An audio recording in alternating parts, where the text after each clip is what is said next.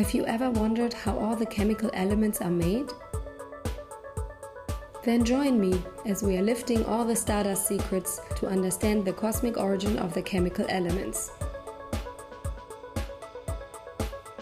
What is the universe actually made of?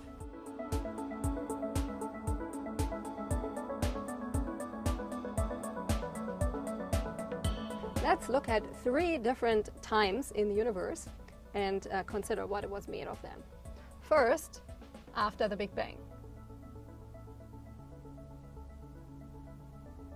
So if we draw a little pie chart here, the universe was made from just hydrogen and helium and tiny little bits of lithium.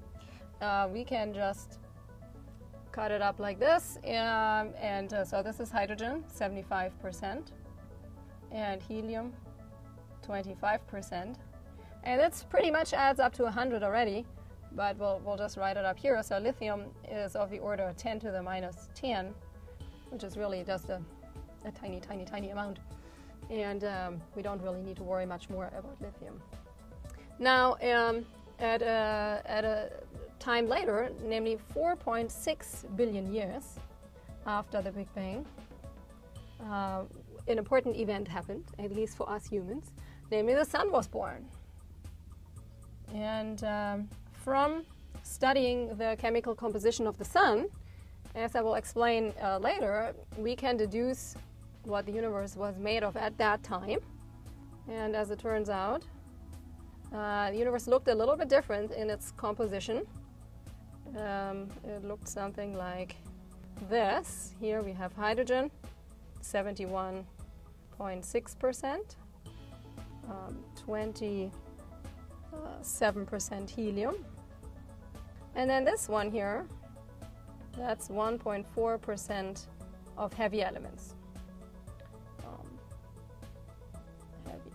And so what we can see, and again we're going to go into more detail later, some of the hydrogen got converted into helium. So we have less hydrogen about 5 billion years after the Big Bang, a little bit more helium, and helium, through various steps, has been converted into heavier elements, a whole 1.4%. Now, if we then look at what things look like today, that's 13.8 billion years after the Big Bang. We see that the heavy elements make up a whole 2% elements. And there's a little bit more helium and a little bit less hydrogen. So we have a whole 2% of all the matter is in elements heavier than hydrogen and helium. So as you can see, the 2 most important elements in the universe clearly are hydrogen and helium. And really, who cares about all of these other heavy elements? They make today 2%, and in the early universe it was 0 and then a little bit. And accordingly, astronomers already quite a while ago came up with the astronomers' periodic table. That is pretty simple, actually so simple that I can draw it for you here. And it contains of 3 things: X, Y, and Z. And you can guess what X is. It's hydrogen.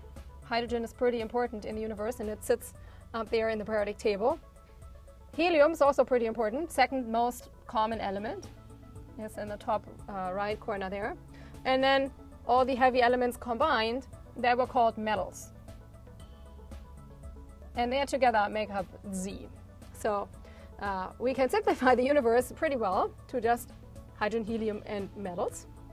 But of course we know that the devil is in the detail, and we are really interested in these metals here because that is the subject of this lecture, right? The cosmic origin of these heavy elements. And I should say here, of course, that metals is not, in terms of the chemistry, is not the correct description of all these elements that are found in the periodic table. But, you know, we are astronomers, so we get away with calling all the elements metals, even if in a chemical sense they are nothing but a metal. So that's a little historical piece, and people still use the term metal, and we're going to use it for our stars as well.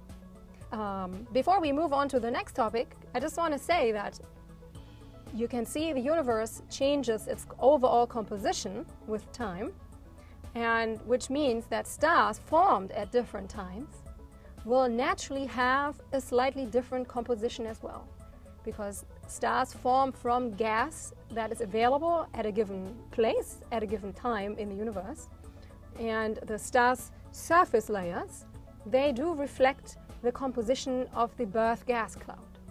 So we are in a very lucky position that if we find stars born at different times and we study their chemical composition, we can reconstruct how the composition, the makeup of the universe changed. And that's exactly what we're going to do.